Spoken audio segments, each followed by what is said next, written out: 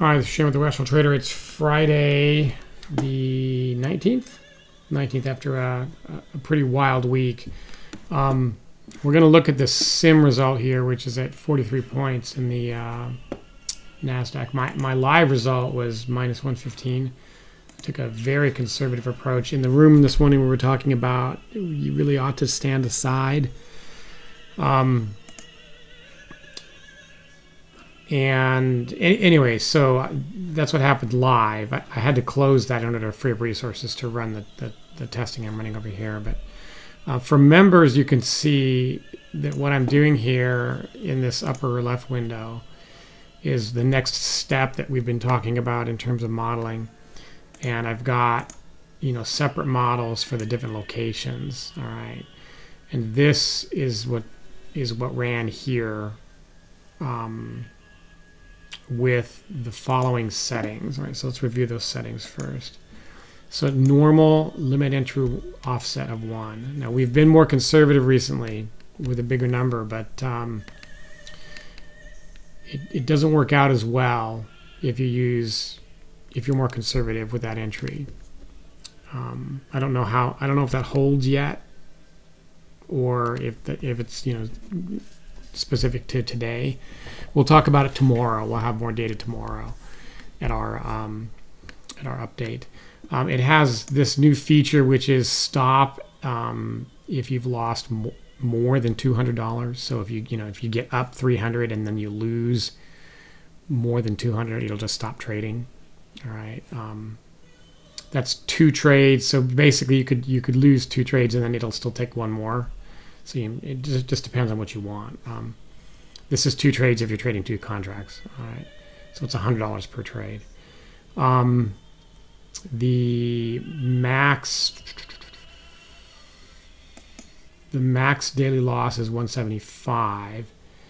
So is that right? That's actually a bit low for what I'm doing. This should be like 215. Because I'm using 10-tick stops here, and so what we want is we want to take 2 trades. If you get, I'm willing to lose $300 here. So I'm trading 2 contracts. So it's $100 of risk per trade. So if I lose, if I get tagged twice, I still want to take 1 more trade, but I have to give it some slippage. So I give it 3 ticks of slippage. So 215 is what it should be. The test I ran here. Used less than that, so we actually didn't trigger that. This is the maximum gain. If you get to $1,000 gain, then it'll stop as well. And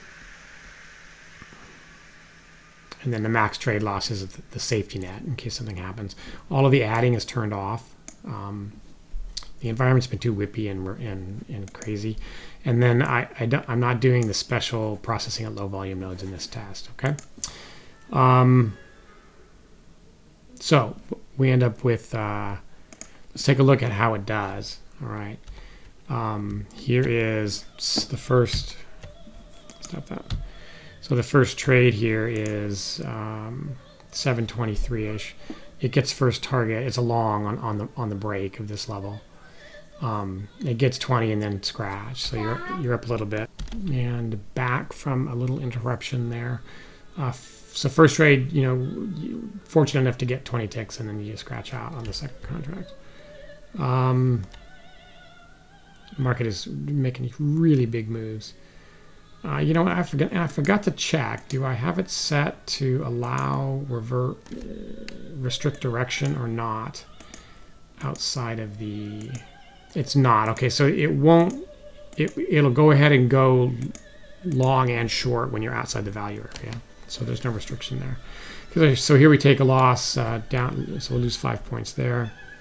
Market wants to get long. It says the machine thinks that break's going to fail. Let's see here. We fall back. So the value area high jumps up. So we're back inside the value area here. This is something that's interesting that I noticed in the live trading as well. We don't restrict trades when we're inside the value area based upon if the market looks choppy. And that is a reasonable thing when the value area is a reasonable size, but lately the markets have been so wild that here's a good example where I would not take a trade in here. This is too sideways, and the wave delta system would catch that and say don't take a trade there. But because we're inside the value area at a low volume node, it goes ahead and does it. So that's something to think about. I may want to adjust that to the size of the value area or something like that. The idea is that if you're inside the value area, then there's some sort of there's some assumption that you're in the bell curve of the distribution, and basically if there's a low volume node within that distribution and you're far enough away from the point of control, it's safe to trade regardless of how choppy it looks. That's true for normal conditions. These aren't normal conditions, so I need to think about that. Get long here, and then get first target, and we don't think we quite hit. Yeah, so 14.25 points. So doing quite well at this point. So now the give back feature will, if you give back $200 more than 200, then it'll stop trading. Is the idea, if that works correctly. So here's, give back 5 points, give back 10. One more loss and you're done here, the way I coded it, because that's $200 right there. The next trade though, gets 100 back basically, and then you scratch. Yeah, you scratch there on a short, and then make a little bit on a short. And then take a loss on a short, though that one's a little painful because the market does fall there. That's the case where we move the stop because you get plus 10. Move the stop to entry minus 5, and then you get tagged there for that fall. Okay, this is the poster child for what we're interested in. Long there. First target, and then max target of plus 20 points. That's a wonderful exit too. If we'd done ads, no ad would have kicked off here. There's no case there where the ad would have worked. Let's see what else. So then we give back here, and we give back here, and I think we're close to. Oh no! Then we make money here. Okay, so it's basically here. After this, you're close to being at a point where you're going to stop if you take another loss. All right. But the next trade makes some cash. And then, look at how wild this is. And then, okay, so now there's a give back there. Taking a loss, trying to get long right there. Another kind of a nick. Not the best looking trade. We're outside the value area at that point, by the way. Now we're coming back in and fall and try to get long right there. Okay, so take a loss. And I think okay, so yeah, so at that point you can see how we have these arrows here, but there are no trades now. So the system is saying, hey, I see trades that you said meet the criteria, but the whole system's been turned off now, has been disabled, because that loss here took us beyond our limit. So the total there is 43.25 on this simulation. I'm going to run several more here. I'm curious to see if I'm a little confused about my give back feature, if that's actually working correctly. So I want to do some testing there. And then I'd like to put in the low processing nodes and see, because really what's being tested here is these new models, this modeling approach. Okay. And so I think the first thing I'll do is I'm going to run the same day. Today again, it's right here. No, it's here. But with the normal low processing nodes in. So we'll kick that off. And where is that? Do I have those here? Yeah, there. So we'll add those codes in that'll say, okay, go ahead and take the simplified price action at low volume nodes. And my expectation is that, oh shoot, Control C is not going to work there. My expectation is that it would not do as well. All right, because the market's too wild. You don't want simplified processing. You want more complex price action.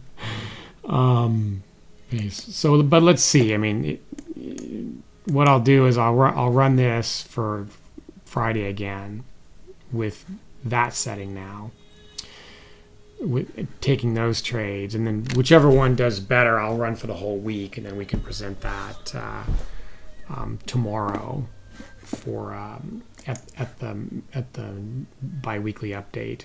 I'm also very close to having the same set of models ready for the ES, so I think that'll finish in time for me to run a test overnight, and we can have that data to look at in the morning.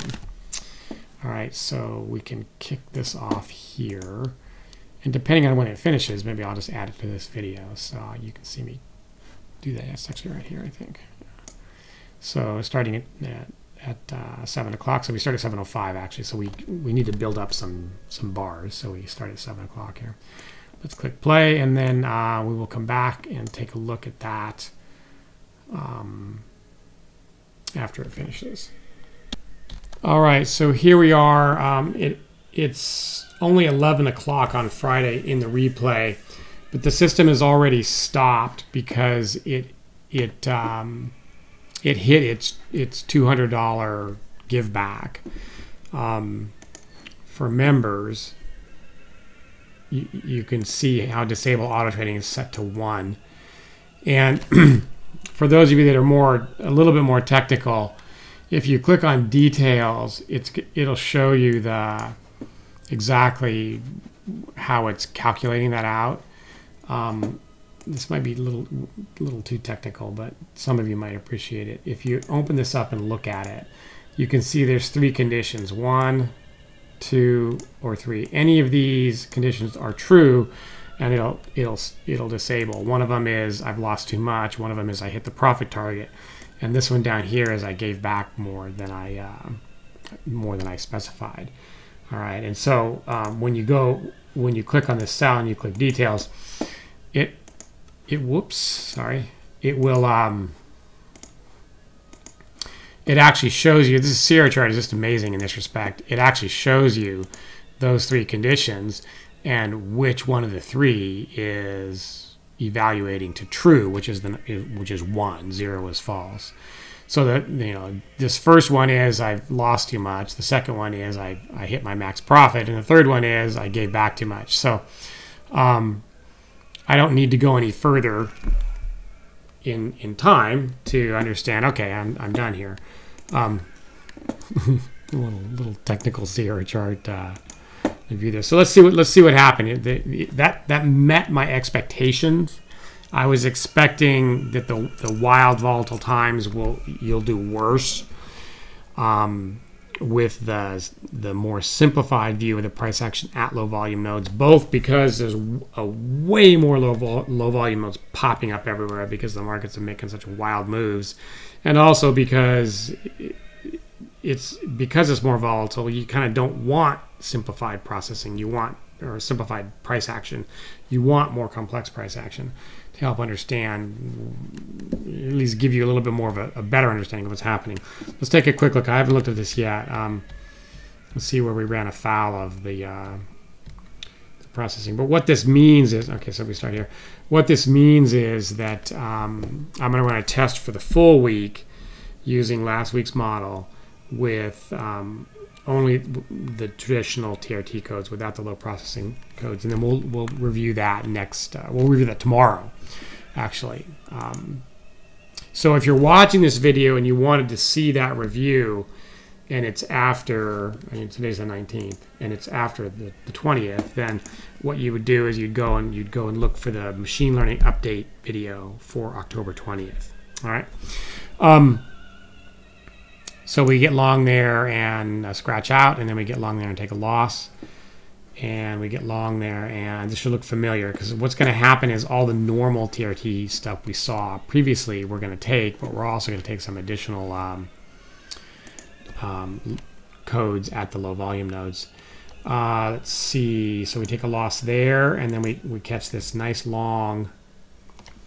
That is an absolutely gorgeous entry right there. So that is a low volume node processing trade right there. Okay. Did we catch that one on the other? I don't think we did. I think the first one we caught it later and only got 14 points. Here what's happening is it's seeing this blast through the low volume node right there, that low volume node there. That 197 means you're blowing through that low volume node, but I think you're not going to continue because it's a 1. It means long. So the next up bar, you know, we look for the next 2 up bars, and you get in right there. What a gorgeous entry! So a nice trade there. This is give back a bit, give back a bit. I remember seeing those two in the last video, earlier in the video. Scratch there. That's a traditional code. 128. This is a. Is this the 14.5 one? Yeah. This is the one that we saw earlier. All right. Let's see what else here. See, here's where we're going to start to run into trouble here. So. Take a loss, take a loss, take a loss. And that, I think you're probably done right there. That's enough. You gave back too much, and so you stopped. You can see the problem is that we're looking for simplified price action at low volume nodes, because what we see in normal conditions is the market will get to those levels and do exactly what you see right there. It'll just bounce off of it. But in normal times, you don't have a zillion moves during the day. You just have a few. And so we were missing those moves because we're looking for more complex price action. In this environment, though, you can see how it can harm you. All right, so I think that pretty much figures it out for me what to do here. And now what I'm going to do, see all these things are showing up. Hey, here's a trade, but we've disabled auto trading because we gave back too much. So a big difference, 1950 on the day versus what was it, 42 or 43. So now I'm going to run this for the whole week using the settings that generated more dollars today, and then we'll review that tomorrow. And I'm really close to having the model built for the ES, so I'll try to get them both done, and then we can review both of those tomorrow.